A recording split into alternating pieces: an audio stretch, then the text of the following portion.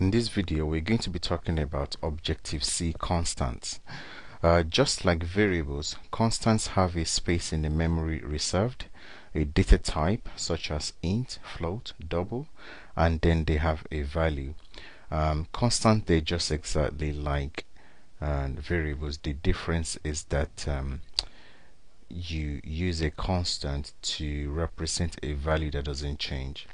The reason why you may want a constant is that, say for example, you are creating a program to manipulate a lot of circle data rather than do the following. So if you have say for example you have 4 different circles that you're actually trying to modify the data, you're trying to calculate the area of the circle.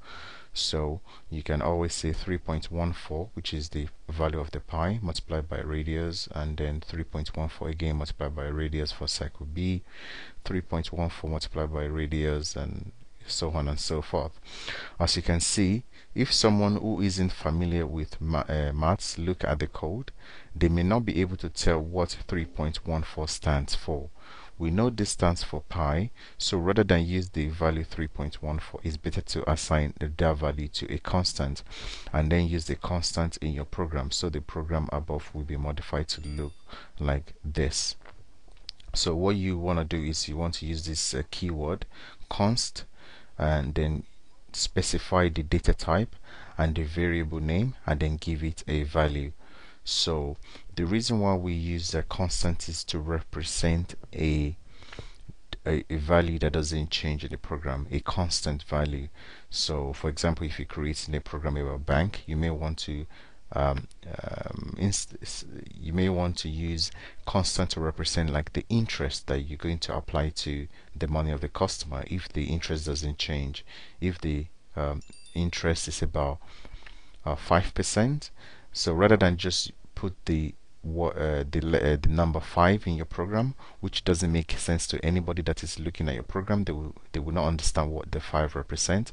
So all you have to do is declare that number 5 to be a constant. So you will say constant integer interest on account then equals to 5.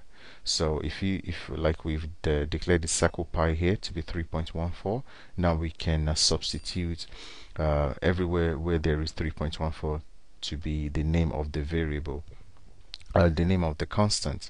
So you have to pay attention to 2 things with constant. First, you must assign a value to a constant during declaration. What that means is this. Let me show you. Whenever we declare a variable, we don't always have to assign a value to it. Let me show you what I'm trying to say. So if we declare a variable radius, we can say float radius is perfectly allowed. Then we can say radius equals to 23. So what happened is we declare the variable, we create a space in the memory, and we give it a name. Then later on we give it a value. So we can break this into 2 processes by declaring it and then giving it a value. But you cannot do that with constant. If we try that with constant, so let's try it now. So let's say constant float pi, okay, then we say pi equals to 3.142. As you can see now, it's telling us something here. It's saying us that read-only variable is not assignable. So this is the error that you get. So you cannot do this, even though we were able to do it here, we cannot do it with a constant. So let's fix everything now. Equals to 3.142.